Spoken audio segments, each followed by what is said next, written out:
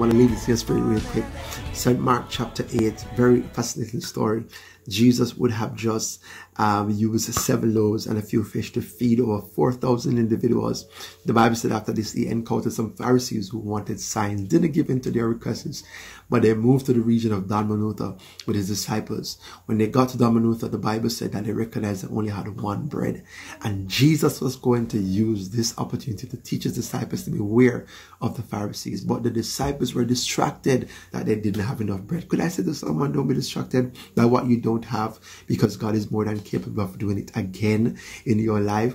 Jesus says, why are you arguing? You would have seen me use 7 loaves and feed 4,000. You have seen me feed 5,000. Why are you arguing about bread? If I do it already, I can do it again. Hebrews chapter 13 verse 8 says, Jesus Christ is the same yesterday, today, and forevermore. Do not be distracted by what you don't have right now, but rather learn the lessons that God wants to teach you in the moment. God can heal, he can deliver, he can set you free. He's more than capable of doing it again. Can I just say to someone, stop the worrying, man. God is more than capable of doing it.